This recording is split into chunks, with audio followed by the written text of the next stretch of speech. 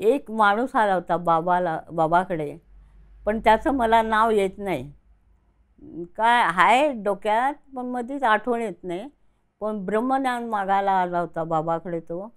आणि बाबा पुष्कळ वेळ बसले आणि कोणाकोणाकडे पैसे आणायला सांगितले.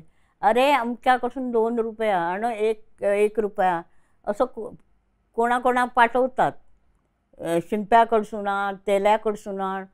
पण हे लोक जातात नाही, तो तेली नाही, शिंपी नाही, हे नाही, ते नाही.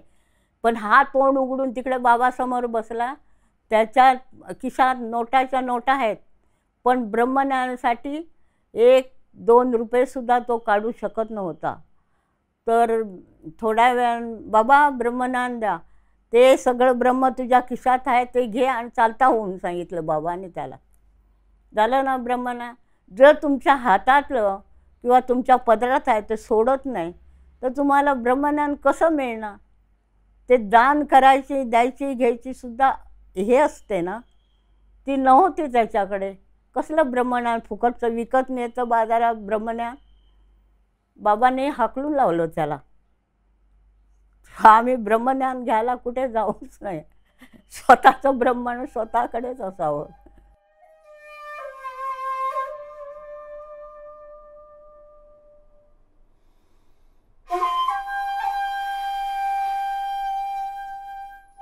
कोणाला द्यायची, घ्यायची, गरीब, दुबळं कोण असेल त्याला हात द्यायचं.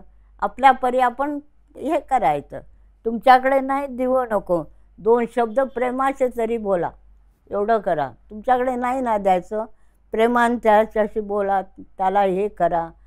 खाणं पिणं नेऊन देता येतं, ते आमच्या हातात असतं ना. पैसा नसला तरी हरकत नाही, 2 शब्द मायेचे जरी बोलला तरी आनंदित होतो माणूस तो. आता हॅड हुडहुड करून हाकलून लावतात, नंतर दारात भिकारी आला त्याला कुत्रे सोडतात. हे बरं दिसतं काय मनाकडे? नाही ना. सगळेच काय चोर नसतात. चोर आले म्हणून हे करतात. चोर नाही ते पोटाला मिळत नाही, तुझ्या दारात उभे राहतात.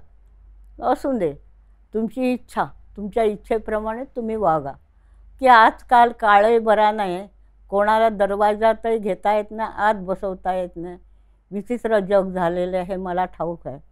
तेव्हा तुम्हाला काय दान करायचं, बाहेर गेटवर जाऊन करा, गेटवर जाऊन द्या.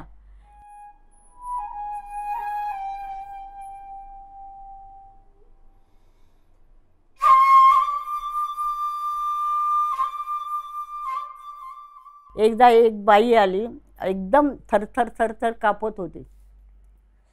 तर आमचा नातू होता त्या दिवशी, आणि मला ऐकू आलं नाही. तो दरवाजा उघडला, बाहेर गेला. बाबू मला भूक लागली रे, काहीतरी दे. तो म्हणायला लागला, डाळ आहे, भाजी आहे, भात आहे, आमटी, चपाती आहे, काय खाणार तू? ती म्हणते, काय आणू मला घाल. पण मला उभंसुद्धा राहतात नाही. तो आला आणि मला आईच म्हणतो. तो म्हणा, आई ते भुकेले आहे, काहीतरी घालू का? म्हटलं घाल, म्हटलं नेऊन.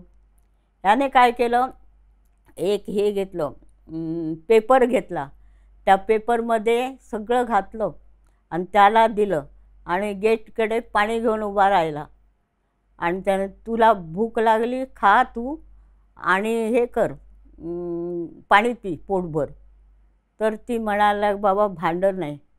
परत आला, आई त्याला ग्लास देऊ? म्हटलं दे ग्लास आणि त्याला घेऊन जा म्हणून सांग. बरं, ते हे केलं आणि तो जेवला, पाणी पिला आणि ग्लास द्यायला लागला. तो म्हणायला लागला, तू ग्लास घेऊनच जा. बरं जाऊ म्हणून तो गेला. असे लोक खरेखर भुकेले होता तो. पायसुद्धा उभं राहता येत नव्हतं त्याला. मी काय उठून पाहिलं, माझ्या डोळ्यात झोप होती. त्याने मला सांगितलं नातवा, तो खूप दानी आहे. त्या कोण भूक लागली, हे लागली की धावत जातो, काहीतरी काढून देतो. पण एक मात्र त्याचं एक आहे की पैसे कोणाला तो देत नाही.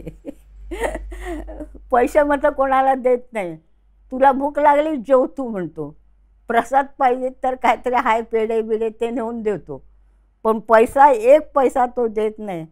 काय सांगतो ठाऊक आहे मला, तो तुला ठाऊक आहे हे लोक दारू पितात. हो रे बाबा म्हणतात, सगळेच दारू पित नाही. म्हटलं तुला काय ठाऊक आहे म्हणून, तू जे आहे ते दारू पितात म्हणून मी त्यांना पैसे देत नाही. म्हटलं माझ्यापेक्षा ज्ञानी तू आहेस म्हटलं.